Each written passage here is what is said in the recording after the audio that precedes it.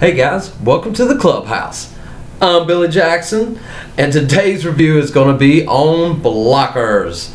I have to admit, I really didn't like this movie that much. I mean, it was okay, you know, but it's not the American Pie for 2018 or anything like that, which they kind of tried to make this movie out to be, which it was not at all. It was kind of like American Pie from the parents' perspective, which the parents were fine in this movie. I mean, the movie's not a bad movie. I mean, it's really not made for a guy like me. I mean, that doesn't have any kids, or especially grown-up kids, because, you know, this movie's about, you know, these girls making a sex pact that they're going to have sex on prom night, you know, and to me it made me feel uncomfortable and weird. You know, I didn't want to watch that, but to watch the parents be ridiculously funny was funny, but some of the jokes really didn't land for me. I guess maybe because I'm just not a parent and I didn't really get it. You know, I mean, I got it but didn't feel it like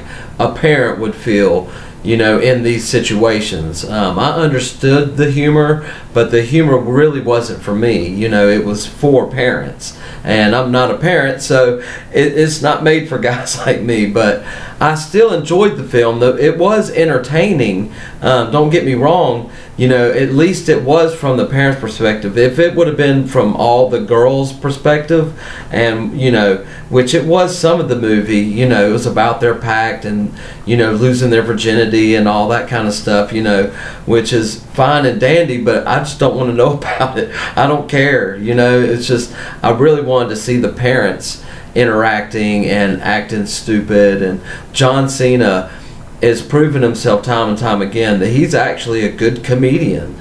You know, not only is he, you know, a big fit athlete not really trying to be the next Rock, but no one will ever touch that, but, you know, he is funny in his movies, you know, even if it's just a small part.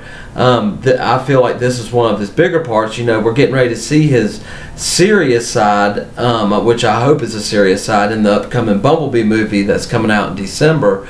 So we'll see how he does in that as far as acting abilities. But as far as his comedic roles, like I loved him in Trainwreck.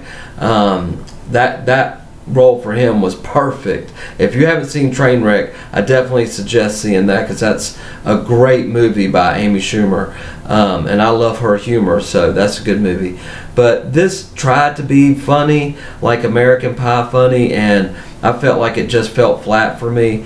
Like I said, there are some great funny moments in this movie where I was literally busting out loud laughing. I mean, hilarious. But that doesn't make it a great movie. It just means it had some great comedic parts.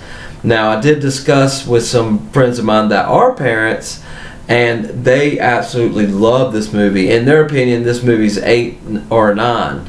You know, it was high up for them because they got half the humor, and I totally understood that and was cool with them, you know, finding enjoyment in the movie. So I'm glad that they liked it. And to be honest, if you're a parent watching this, you are probably going to like this movie. If you're like me and, you know, don't have any kids, you're probably not going. You might enjoy the movie, but, you know, it's about them trying to stop their, you know, teenage daughters from having sex for the first time, you know, and it's not something I really care about or even want to see. So, you know, it wasn't for me how the movie was marketed for me.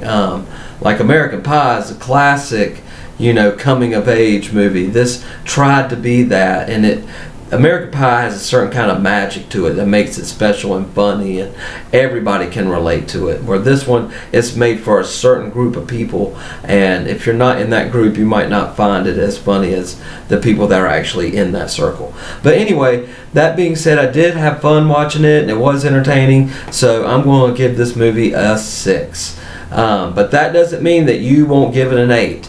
If you're a parent, you'll love it. If you're not, you might still love it. All movies are subjective, so I'm just giving you my opinion, but don't take my word for it. See it for yourself. You'll at least be entertained and laugh a little bit. So, and then tell me what you think of the movie in the thoughts and in the comments below. And do you plan on seeing it? You know, are you a parent and have seen this movie? Let me know what you think. Are you not a parent and have seen this movie? Let me know in the comments below what you thought about it, because I'm interested in your opinion. So that being said, remember to like my videos and subscribe to my channel. And as always, make yourself happy every day. And the only way to do that is to remember, the only thing stopping you is you stopping. Bam!